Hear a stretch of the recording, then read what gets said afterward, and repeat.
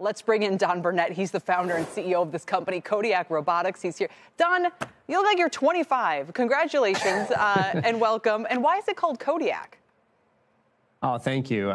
Well, Kodiak, it was one of those things where we're looking for a name that was had the right feel to it. You know, the Kodiak bear is the largest and most aggressive bear in the world. And also there's a Kodiak plane, which is kind of like a hauling plane. So we kind of felt like there was a little bit of a twist there. That makes a lot of sense. I didn't know that. I was thinking more like Alaska connection. So these are, we should say, they're not on the road in West Texas. They're being used in West Texas. What can they do and what powers this technology?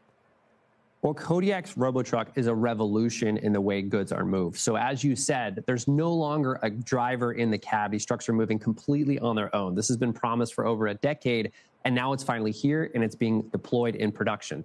These trucks can go to where the owner tells them to go. So we work with a customer called Atlas Energy Solutions, and they have an interface that they can say, go pick up goods here, go drop it off there, and they're moving sand for Atlas out in West Texas. But not on the highways. Like, I'm not going to drive down the highway. These are not approved on the highways yet, I imagine.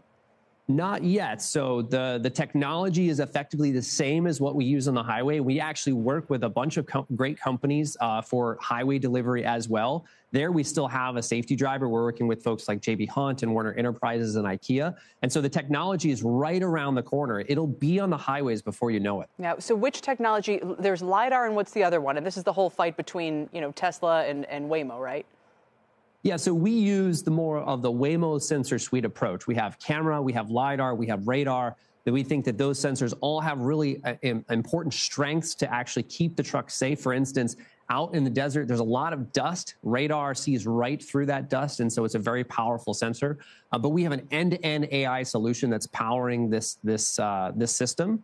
It really is state-of-the-art, and it's able to drive in a variety of diverse environments, including over the road on the highway, surface streets, and then, as you see here, off-road environments. Who created and developed that self-driving technology? Is it you guys or is it a third party?